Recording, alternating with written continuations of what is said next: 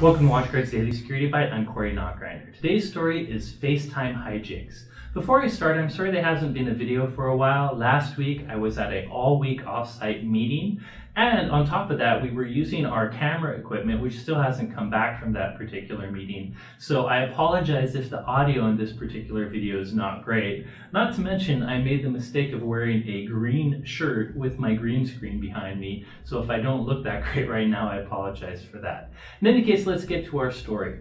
Late last week, we heard news that there's a new vulnerability in FaceTime that could inadvertently expose your mic and video when you weren't expecting it.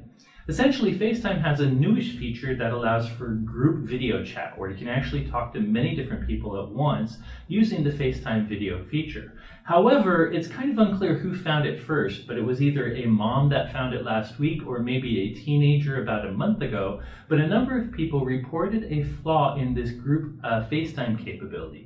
Basically, when you're starting one of these group messages, it's possible to actually hear your recipient's mic and maybe even see their video before they've technically accepted the call, when they're unaware that they're on audio and camera. So a pretty big privacy violation.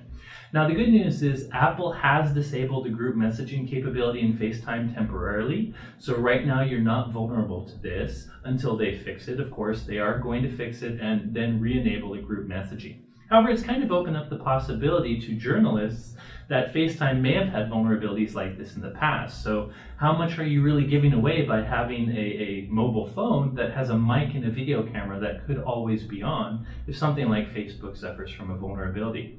And by the way, you might remember last week's Apple Patch Day, where they fixed vulnerabilities in iOS, including a pretty significant FaceTime flaw, which is not associated with this one.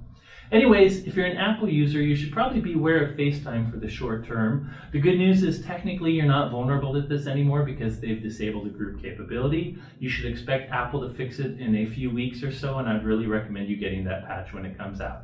That's it for today's story. Thank you for watching.